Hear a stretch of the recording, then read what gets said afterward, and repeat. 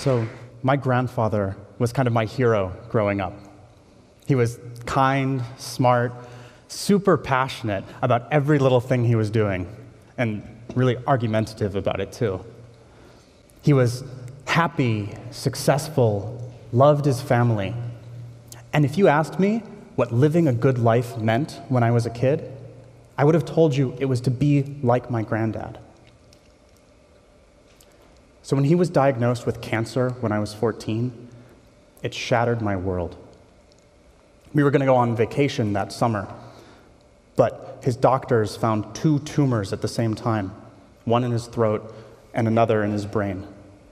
So instead, I spent that summer watching week by week, month by month, as he got sicker and frailer, and also heartbreakingly forgetful and paranoid.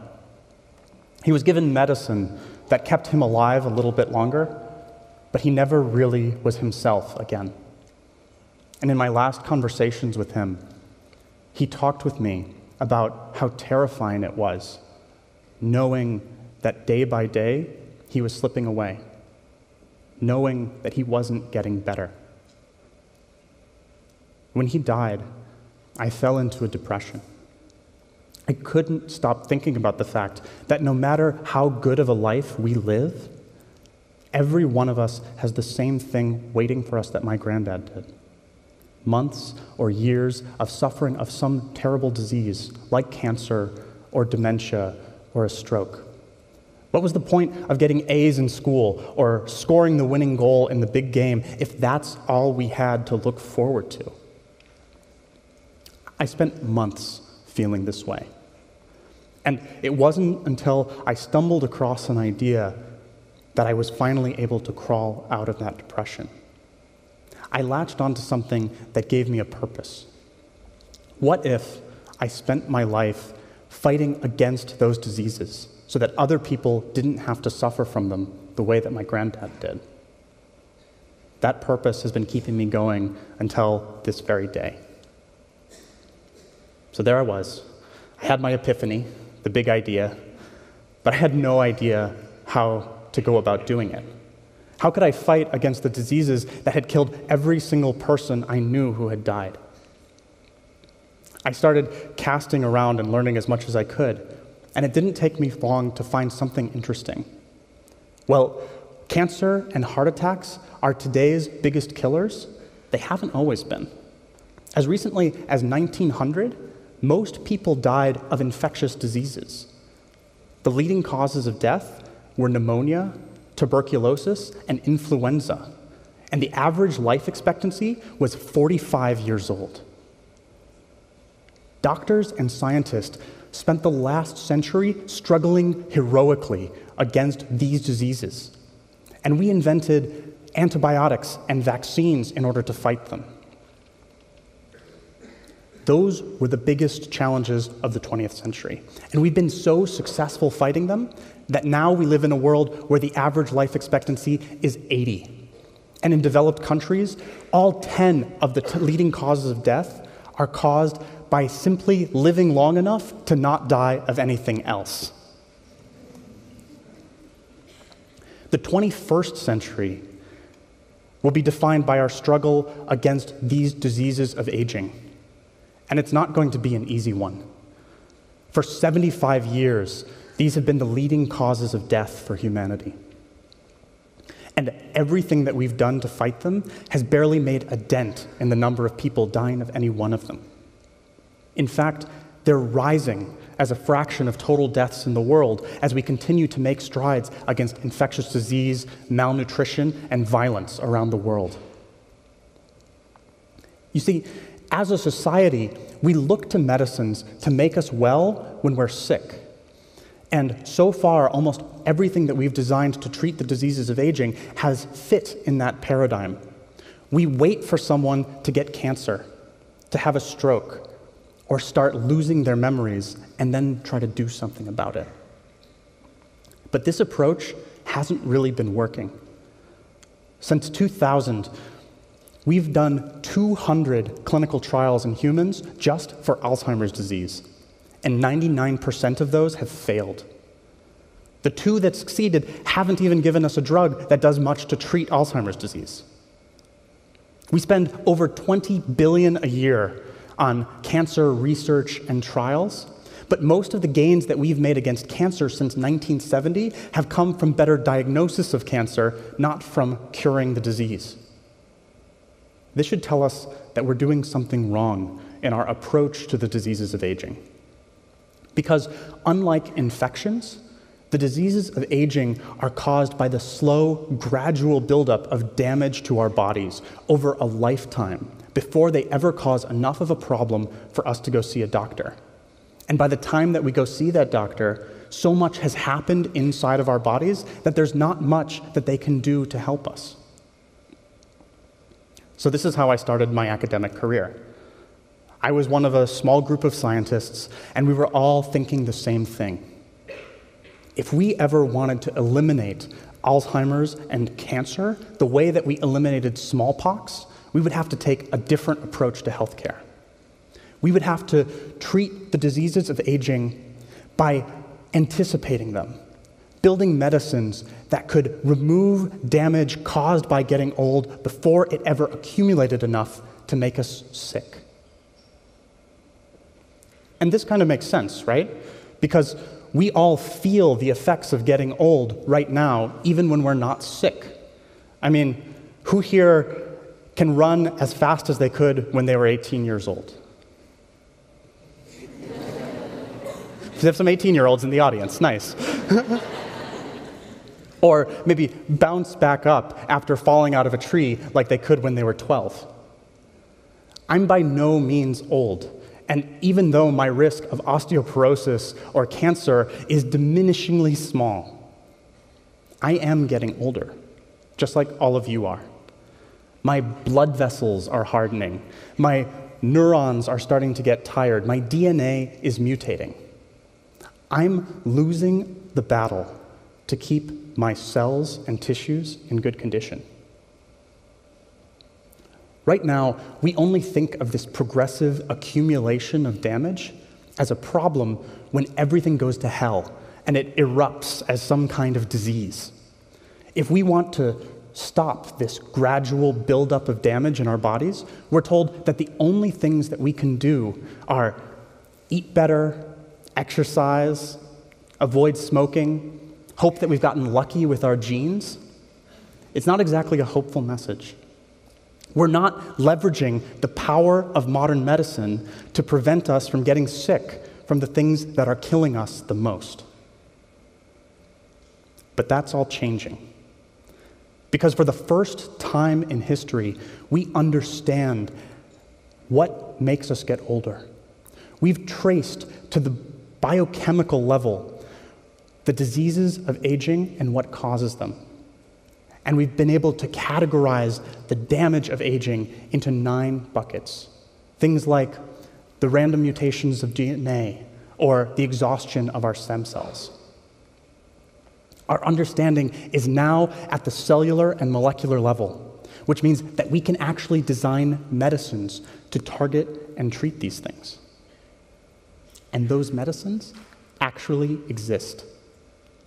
We have a repository of over 50 interventions, whether a small molecule drug or a genetic change, that can extend healthy life by as much as 50%. Think about that.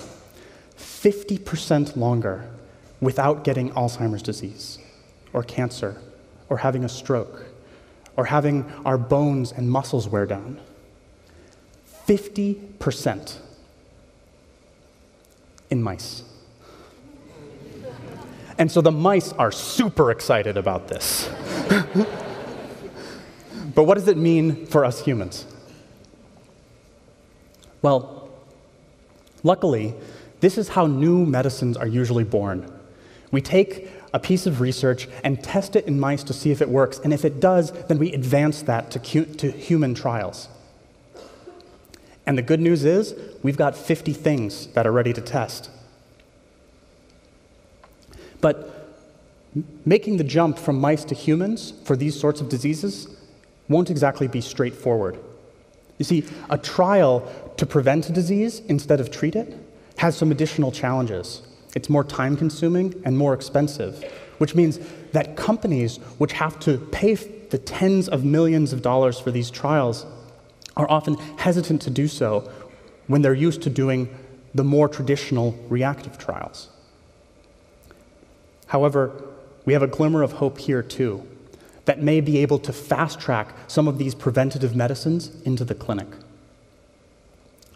You see, if you build a medicine that does a good job preventing damage, which could eventually cause a disease, it turns out that the same medicine can stop a disease from getting any worse by halting that same damage.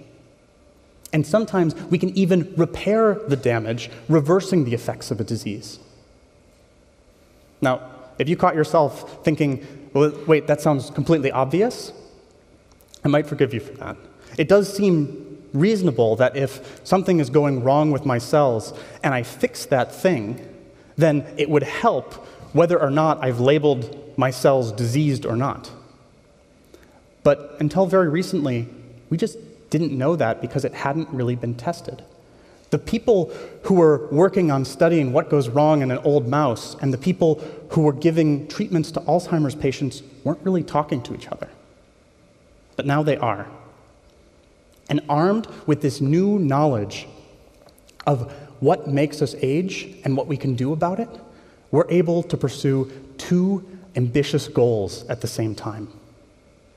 First, we have the ability to create new medicines to treat patients suffering from the diseases of aging. This is what motivates me and the people that I work with every single day. Using this new research to come up with a medicine that can impact millions of people who are sick right now. But there's also a second thing we can be doing. As we create new medicines from these diseases and test them in the traditional way, we have to remember that what we really want is a medicine that can prevent disease instead of just treating it. And to get there, we're going to need to have proven, safe, effective medicines targeted at treating the damage of aging. And there's been progress on this front as well. One of the 50 interventions that I told you guys about before happens to be an approved drug that's already been used in humans for decades. So after results in mice came out showing that we could extend their health span, a group of researchers started combing through hundreds of thousands of patient records who had been taking this drug. And they found something incredible. This drug, which people didn't take to prevent the diseases of aging, they took to prevent their blood glucose from going up because they had diabetes. But when they were on this drug, they had a lower incidence of both cancer and Alzheimer's disease, even compared to healthy people that didn't have diabetes. So this thing may actually be working. This drug, which is called metformin, can extend mouse lifespan on average by 5 to 10%, which, if it worked the same in humans, would mean 4 to 8 extra healthy years. And that's a lot, because if we invented a pill that miraculously cured all cancer in all of humanity right now, we would expect an average lifespan gain of about 3.5 years, because we would succumb to another disease as we got older. So based on this research, a new clinical trial has started to test whether people who are healthy can take metformin and avoid cancer and Alzheimer's disease. So you might want to wait for the results of that trial before you go beg your doctor for diabetes meds. So now you may be asking yourself, whether it's this trial or another medicine that gets approved, who's going to pay for these preventative medicines? And it's worth pausing here to reflect for a moment that insurance companies are actually already paying for something very similar. Many of us in this room may be taking medicines that lower our cholesterol, which reduce the chances of getting a stroke. When we invent new medicines that can not just reduce your chances of getting a stroke, but also Alzheimer's disease and cancer, which are way more expensive for those insurance companies to treat, you can bet that they'll be lining up to pay for those drugs too. With insurance companies in the game, this means that pharma companies are going to pay top dollar for the rights to test and sell these medicines. And that means that scientists working at universities or at biotech companies are going to be competing with each other to create the next greatest preventative medicine. It's a positive feedback loop, and the cycle can be kicked off with just one victory. Even a drug that extends healthy lifespan by a year or two can start a cycle of investment and research and testing that can change the way we do healthcare forever. And I have good news, because there are 50 interventions that we already have ready to go. We just need to get to work. As I close up here, I think it's worth addressing one little thing, which is that I get asked all the time if we even should be trying to treat aging or extend life. And I think that this is absolutely the wrong question. I think the question that we should be asking ourselves is, when do you want to get Alzheimer's disease? When do you want to have a stroke? When do you want your muscles to break down?